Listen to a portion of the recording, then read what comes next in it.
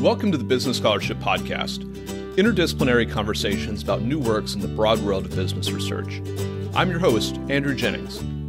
If you like what you hear today, please consider subscribing to the podcast or sharing with others who might like it too. And if you have ideas for future episodes, let me know. My email address is andrew@andrewkjennings.com, and I look forward to hearing from you.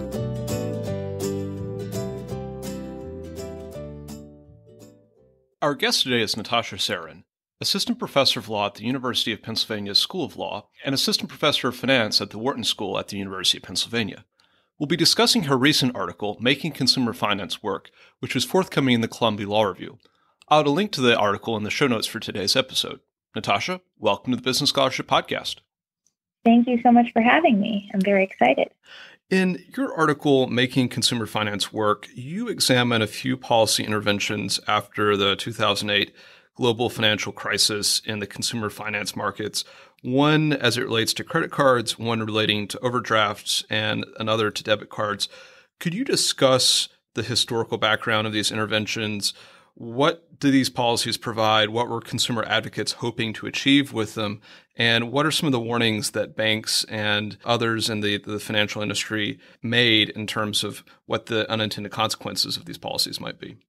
So that's a great set of questions. And just to orient us a little bit, I was very lucky because I've been interested in financial regulation and consumer finance for a long time.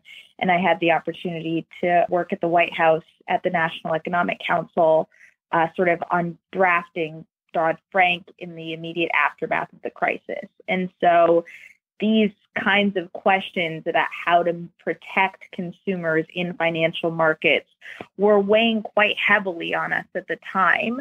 But that's not to say that people didn't realize that there were problems in these markets before.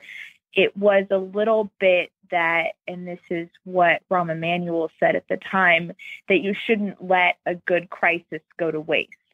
And so basically we had all of this energy and political capital to kind of use to think about how best to reform financial markets and how to better do financial regulation, which meant both like macro-prudential, like bank capital requirements, how to get rid of some of the like too big to fail problems that were at the forefront of the crisis. But it also meant, how do we make these markets work better for regular people, and regular people who had been really quite badly harmed by the recession that we were all still living through?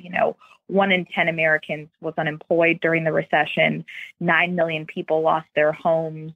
Many consumers went into substantial debt without having realized even that they were going to be able to rack up these sort of levels of credit, because no one, not even you, not I, no one in the real world reads the credit card contracts that they get from their lenders, reads the sort of checking account, fine print of the checking account contract decision that they form with their bank.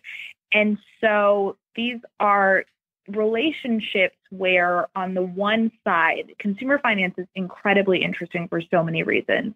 But one of them is that on the one side, you have like really sophisticated, kind of profit maximizing, intelligent, run by high-flying executives whose compensation depends essentially on how well they are able to encourage consumers to take advantage of products which might not necessarily be the best for them, and that's these banks. And then you have regular people who are, at best, incredibly sophisticated, very well educated, but still inattentive, not likely to read any of these sort of contract terms that are given to them. And in the worst case, and that's who you more often than not see really bearing the costs of some of these incredibly manipulative financial products, you have less well-educated, less financially sophisticated consumers who are in essence being penalized for their lack of sophistication by being goaded into products that aren't right for them. And so in the aftermath of the crisis, we and Elizabeth Warren, to give her tremendous credit, was at the forefront of this fight kind of realized that we should, and wrote a very influential law review article that basically was the precursor for the Consumer Financial Protection Bureau with Orrin Bart-Gill in Penn Law Review, which is great news for me, wrote a very influential article where they essentially said, this isn't fair, this isn't right, and what can we do better as regulators? And in the aftermath of the crisis, we did a lot in these markets. And kind of what I wanted my article to be is to take stock of where we had come, how far we had come since the crisis in a variety of different markets, and to try and learn some lessons that can think about how best to guide us in terms of consumer financial regulation in particular going forward. And in essence, there is, when you think about regulation in general, and when you think about consumer financial regulation in particular, there's always this debate that is going on about the existence or lack thereof of regulatory whack-a-mole. And the idea behind whack-a-mole, which is my favorite footnote in my paper, so I suggest everyone check it out. But the idea behind whack-a-mole is that it's an arcade game. And your listeners probably all know this already. I didn't. When I learned that, I knew the term regulatory whack-a-mole. I did not know about the arcade game. But it's a game where there are a bunch of moles that come out of holes in the wall. And kind of your job as the person playing the game is to hit as many moles as you can in a certain period of time. And you get points for how many you hit. Every time you hit one, another mole comes out of another hole.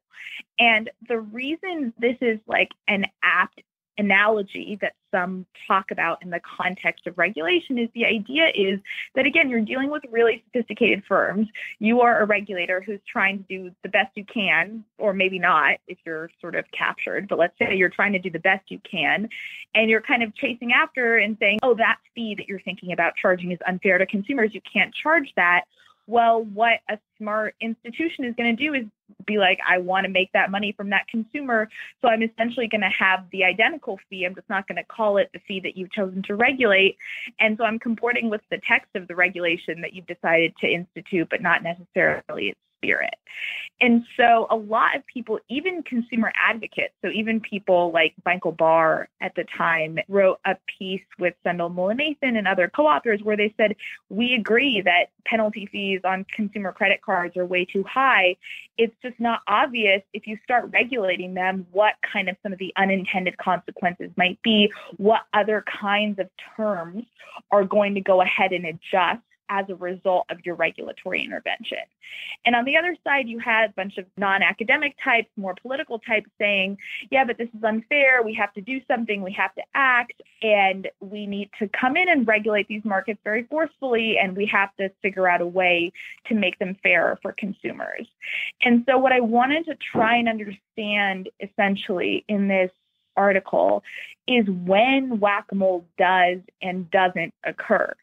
And what you come to is a really interesting set of facts, which is that sometimes you do see the kind of response that academics are nervous about, that banks adjust or sophisticated financial firms are still going to take advantage of consumers in other ways.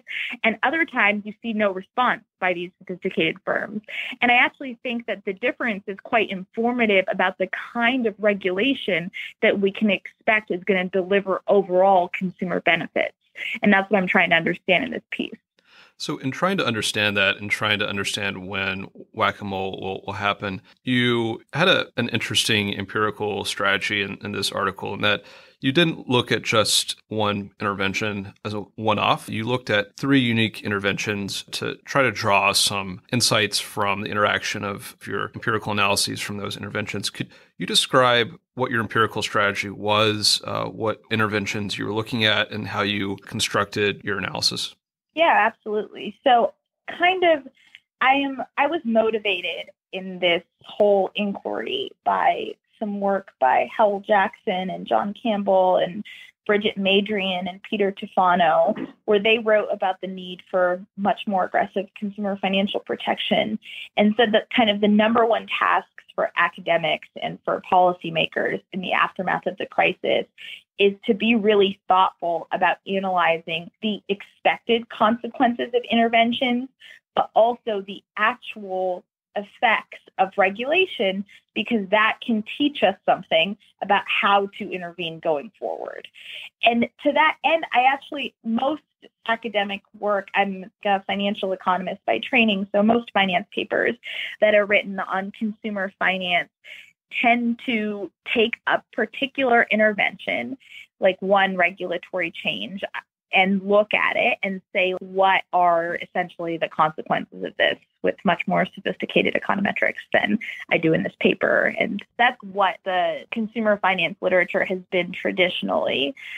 The reason I wanted to do a little bit broader of an analysis is because while you can learn about the efficacy of one particular intervention and do it incredibly well, as many of the papers I cite to in this article do, without taking a bit of a more holistic approach to sort of the consumer finance regulatory project more generally, it's hard to draw broader inferences about how to intervene and what kind of policies work. And so if you just were to look at, for example, the CARD Act, you will see, which is one of the examples I look to in this paper. So I look at the CARD Act, which regulated the ability of card issuing banks to charge penalty fees, capped their penalty fees that they were able to charge to consumers for delinquencies.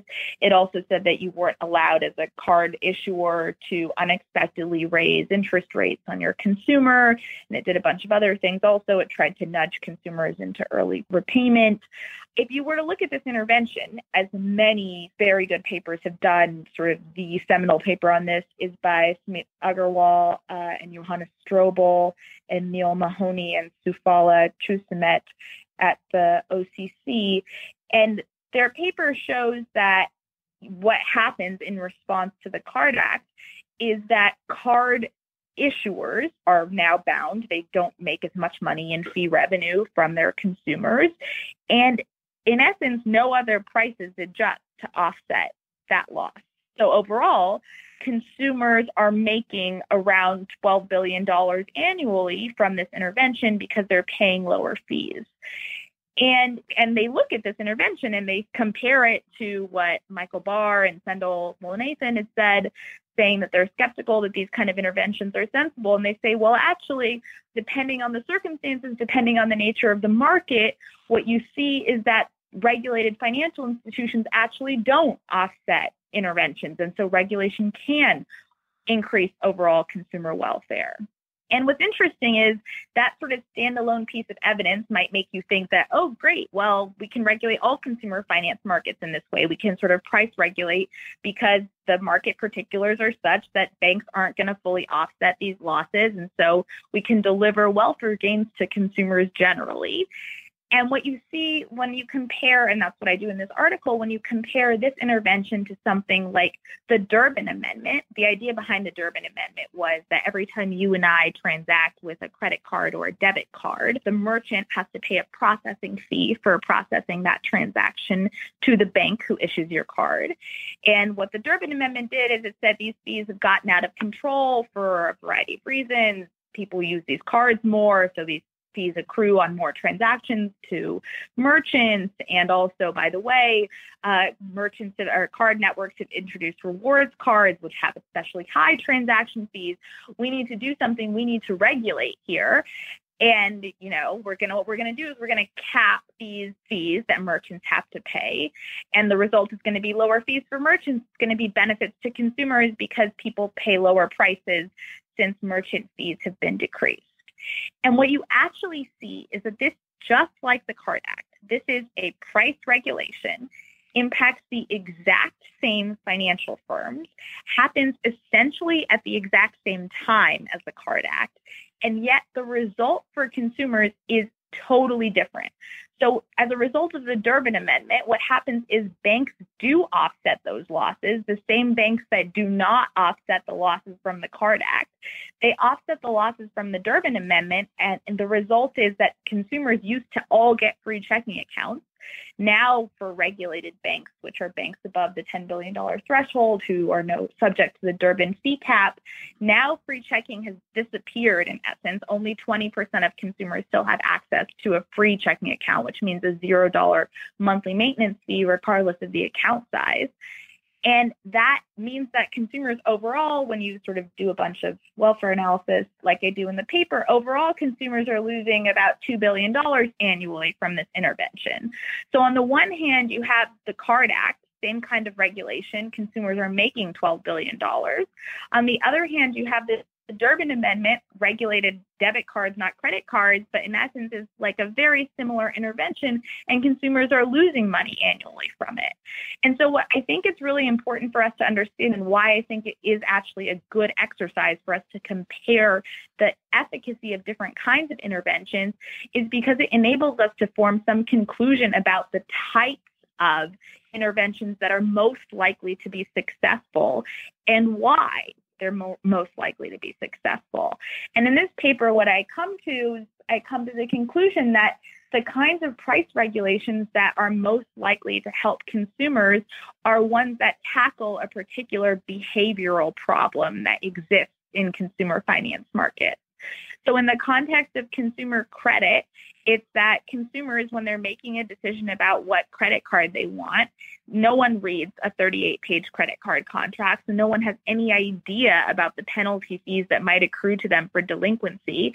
And by the way, even the people who might actually read the contract have no idea that they're actually going to ever be delinquent, because people are overly optimistic and don't have a good sense of when actually they're going to end up bearing these fees. And so that is a behavioral limitation of consumers that firms exploit by charging super high penalty fees. And the same thing is true in the third sort of case study I bring to bear in this paper, which is in the context of overdraft.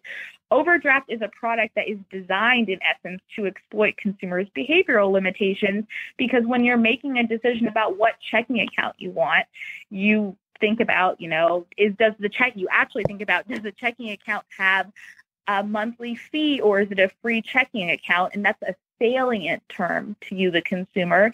But the overdraft fee that's going to accrue to you for overdrawing on your account, like way down in the future, is not even going to sort of exist on your mind as you're making this decision.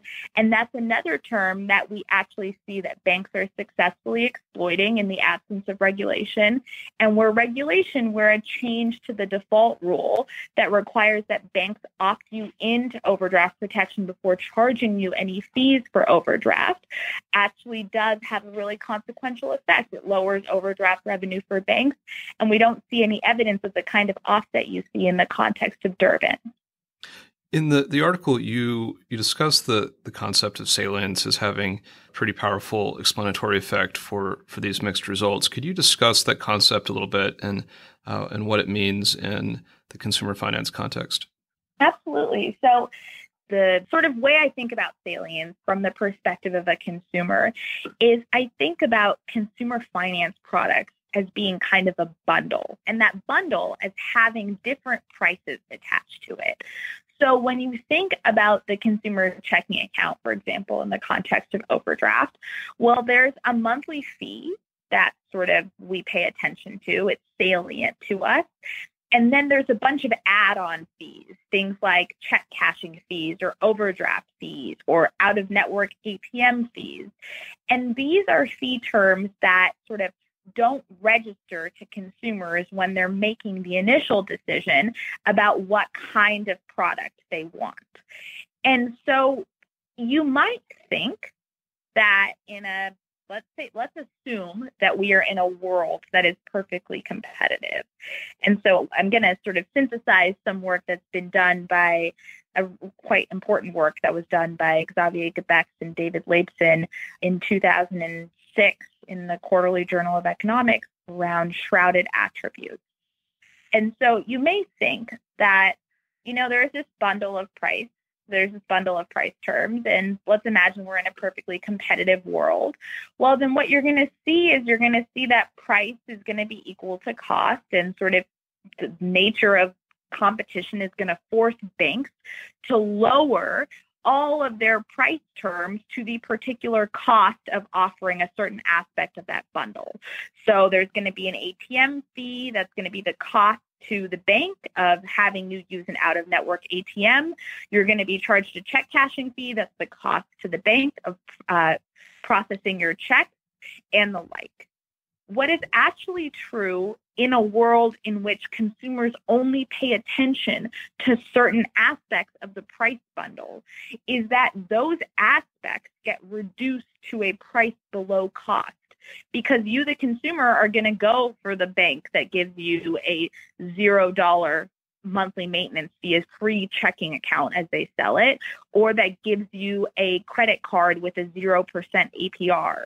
And so because firms are driven, even in a perfectly competitive world, and it gets even more complicated when the world is not perfectly competitive, as it never is, but even in a perfectly competitive world, that creates a situation in which you are underpaying as a consumer for certain aspects of the bundle and overpaying for other aspects. And if you're the kind of consumer that accrues a lot of these add-on fees, well, then you get really hurt by this equilibrium, because sure, you get a free checking account, but you're sort of paying way tremendously in the non-salient prices that you don't pay attention to ex ante. And so the question for regulators, it's really easy ex post for me to tell you that, oh, overdraft fees aren't salient to consumers, or penalty fees on consumer credit cards aren't salient to consumers. So these are places where you're going to see financial institutions being really exploitative. The question that is much harder to answer is ex ante. How do you know what is and what isn't salient from the perspective of the consumer? And in the article, I offer some suggestions for the kinds of questions we might want to know the answer to that can help us do salience targeting and intervene in markets to kind of correct salience problems. But overall, what I want to draw attention to for consumers and for academics who are also consumers and going to be the consumers of this piece is that the reason why we need a Consumer Financial Protection Bureau, the reason why we worry about consumers in these markets, has everything to do with the lack of sophistication of consumers relative to financial firms, and has to do with the fact that we know that these firms have every incentive to exploit every naive aspect of our sort of behavioral beings. And so our job as regulators is to think about the least assortive ways that we can kind of correct some of these behavioral problems, but it's an oversimplification to assume that these behavioral problems exist in every aspect of the banking relationship, because they don't. And actually, that's what Durbin illustrates. Durbin is about regulating the relationship between the bank, who is sophisticated and profit maximizing and the like, and the merchant, who is sophisticated and a merchant and is very aware that they are paying these fees. That's why there have been antitrust lawsuits dating back for decades about the existence of interchange and how collusive the card networks are in setting these fees and the like. And so there really isn't a behavioral problem in that particular relationship that's being solved by intervention. And that's why I hypothesize that you see a different response by banks, because it's not like we're correcting a situation in which they're being super exploitative. It's like we're intervening in a relationship where there's this behavioral problem doesn't really exist. And so naturally you see unintended consequences and distortions that are being created. A cross current in this article is the idea of cross subsidization between lower income folks and higher income folks. Could you discuss that a little bit and some of the policy options we might have? One that kind of caught my eye was the suggestion that maybe we shouldn't have credit cards with loyalty points associated with them. Absolutely. And so this is, I've almost been hiding the ball as we were talking, because I talk a lot when I think about consumer finance, I think, and even the term consumer finance, right? And when you think about things like consumer welfare, it makes it sound like there is one consumer, or consumers as a group are like a unit, and we can think about them together. And that's kind of a sensible way to think about consumer financial regulation. And in reality, that's not at all the case. see varied overall efficacy of all these interventions, the one constant that I have seen in every single consumer finance market I have looked at, and I'm spending a lot of time at the CFPB right now, actually sort of doing exactly a version of this exercise in different markets that I didn't have a chance to touch on in this article, things like payday lending, things like cash-based underwriting. When you look at all of these markets, you see the existence of inequitable cross-subsidization, which means that less educated, less financially sophisticated, lower income people are paying more for financial products and more in general than their more sophisticated, wealthier counterparts. And a canonical example of this is you can look at the consumer credit card industry, okay? You can think about people like you and I who are transacting with American Express cards or with Chase Sapphire Reserve rewards cards. And we're getting some kickback from Chase, from Amex for those transactions. We're getting airline miles. We're getting cash back. And then we are going to, and that's why we're using those cards, by the way, when we go to the grocery store to buy a gallon of milk. When someone who is poor and doesn't have access to an American Express card or a Chase Reserve rewards card goes to buy a gallon of milk at the grocery store, they pay with cash. And we all pay the same amount for that gallon of milk. We pay $3 to buy a gallon of milk at the grocery store. And so the result is that your gallon of milk, you, the rewards card user, costs less to you than someone who pays with cash. And the person who pays with cash is subsidizing your retail purchase. And that is true in every consumer finance market. You think about overdraft. Overdraft for the longest time enabled large financial institutions to offer free checking accounts, which they wanted to do because that was how they encourage people to join their bank, by sort of offering this very attractive, very salient product to consumers. And so you have a situation where there's a $0 fee for you and I who transact, who have a checking account with Bank of America, with Wells Fargo.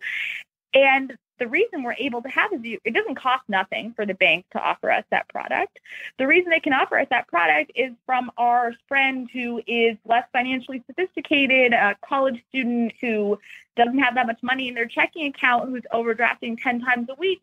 That's generating $350 for the bank. And they're kind of using that $350 from that consumer to offer you a free checking account product. And so part of what I think we need to think about as academics who are interested in consumer finance, but also as hopefully policymakers who are going to be involved in this discussion going forward, is how do we correct some of this inequitable cross-subsidization? And, I laugh about this because this is the one thing when you talk to progressives who are very excited about how we think about consumer finance and how to make these markets fairer for consumers, if you tell them that your idea is we should get rid of credit card rewards, everyone becomes much less sympathetic to your cause. But I actually think that it's not. I actually think in general, loyalty rewards programs do create inequitable cross-subsidization. And one way to get rid of that, by the way, if you don't like the idea of just saying that Amex is no longer allowed to give people airline miles when they use Amex to make their travel arrangements, a solution is to be much clearer than we have been historically. And this is sort of being litigated as we speak, and made its way up to the Supreme Court quite recently. But a solution is to say that merchants should at the very least be allowed to pass through the cost of processing those American Express cards, which can be like 4% of the transaction value, to consumers. And then consumers who use American Express cards have a choice. Do I want to pay an extra 4% and get my airline miles?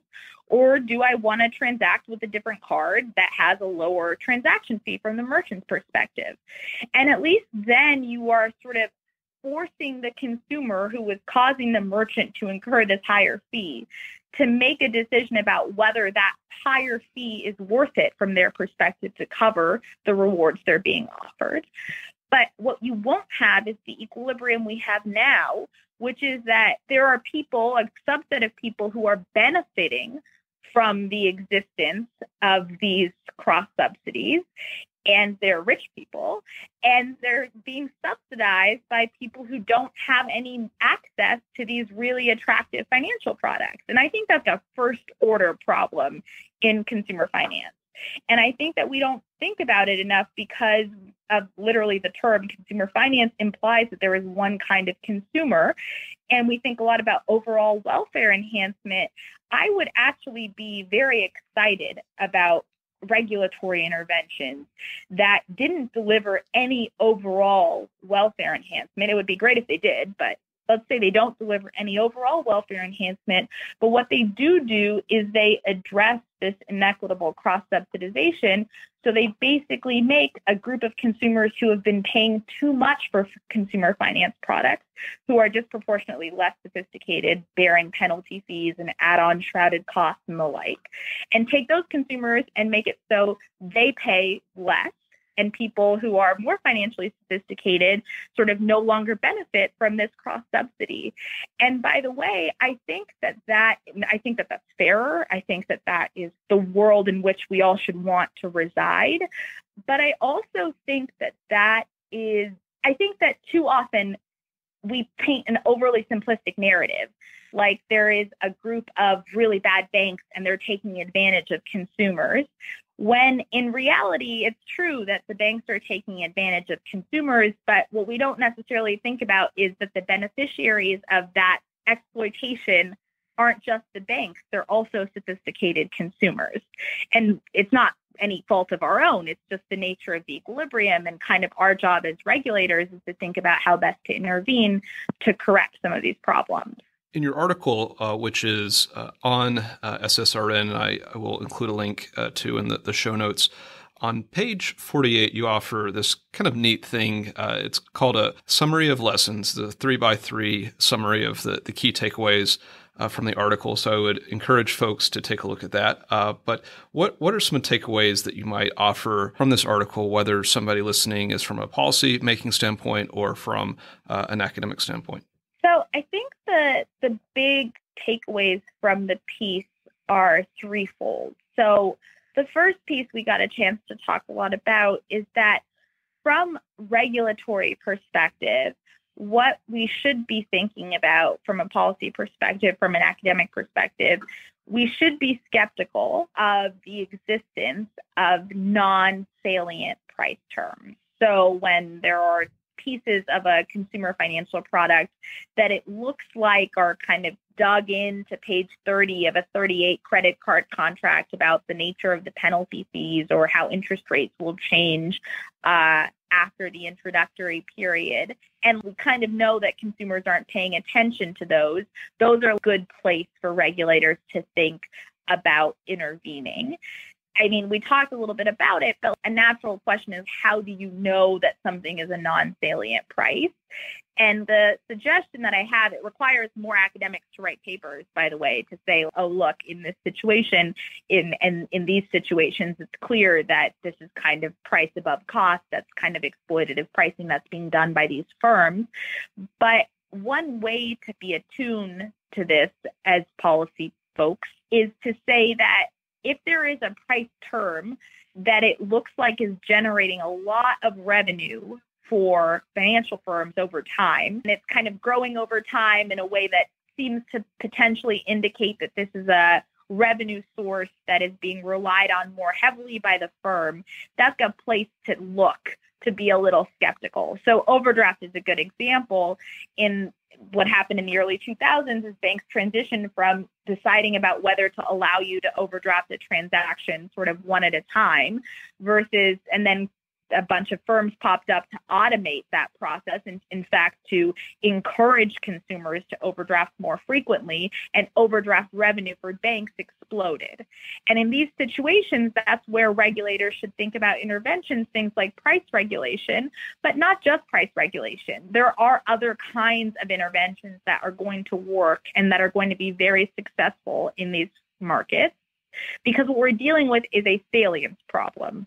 So if you're able to make something that is not salient to consumers salient to them, and I advocate I call it a salience shock as kind of one of these interventions. Think about if you're about to overdraft, you have $2 left in your checking account and you're at Starbucks, you want to buy a latte. Well, if you got a text message from your bank saying that if you continue with that transaction, we're going to charge you $35 plus the cost of your $5 latte, it's $40 for your morning coffee, that will get you to rethink whether you want to make that costly mistake, we think, from a consumer finance perspective. And that is a much more effective disclosure than telling consumers 6 months before when they signed up for their checking account that someday down the road, you might get hit with one of these fees. So I think the first lesson is we need to regulate salient prices. And one kind of regulation is a direct price regulation, which is what you see in the context of overdraft and the Card Act. But another kind of regulation is taking things that aren't salient to consumers and making them salient in a timely, simple manner where they're given the information they need to make a decision right before that decision needs to be made. That's my first big lesson.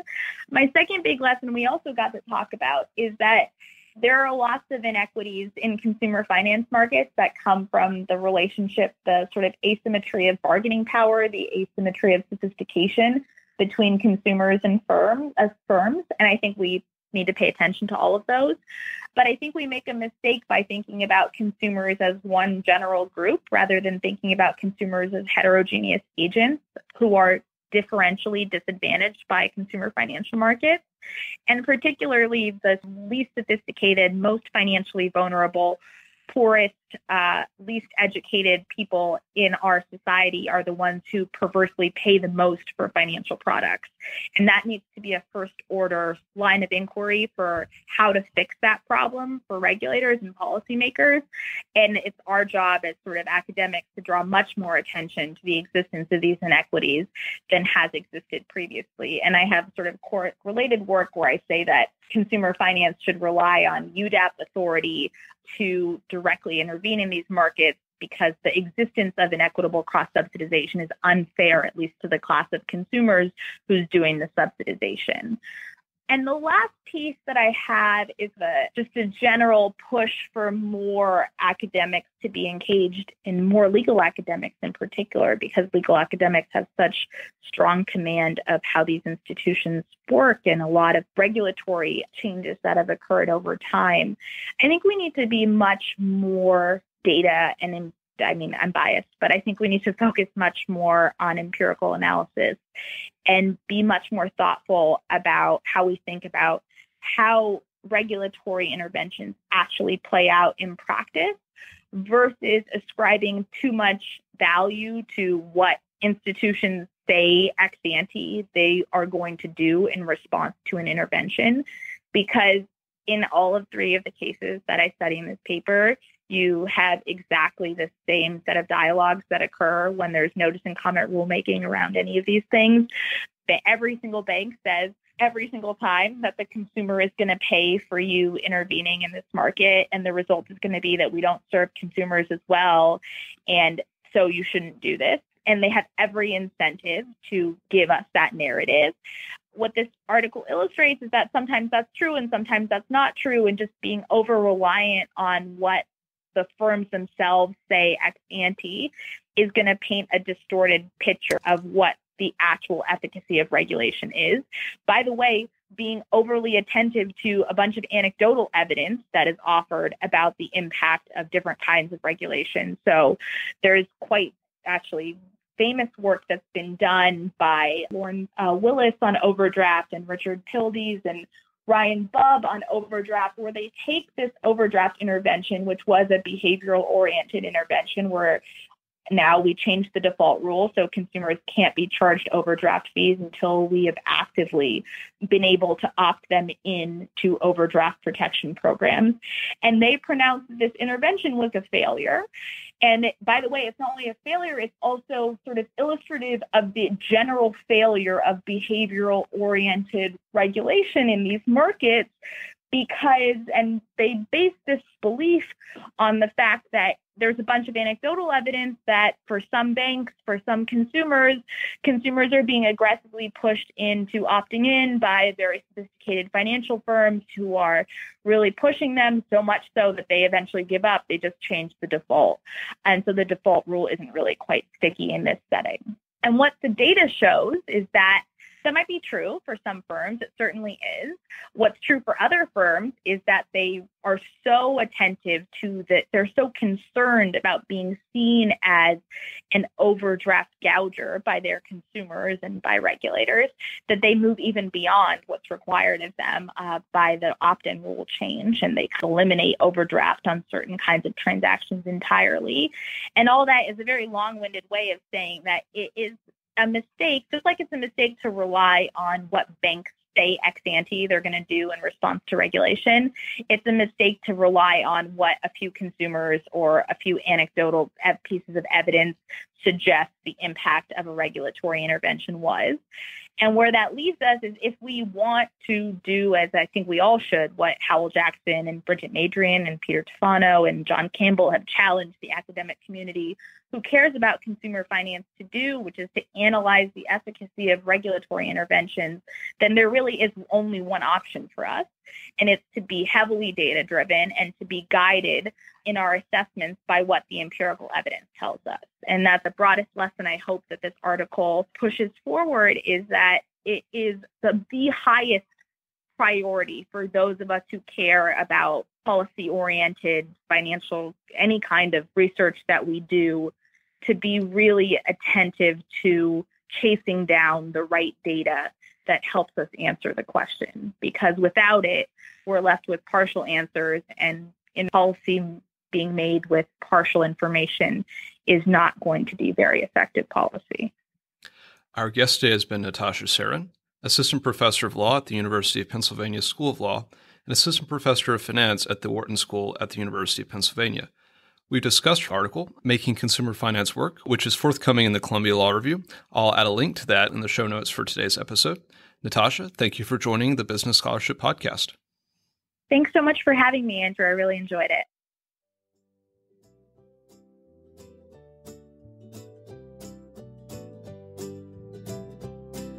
Thank you for listening to another episode of the Business Scholarship Podcast.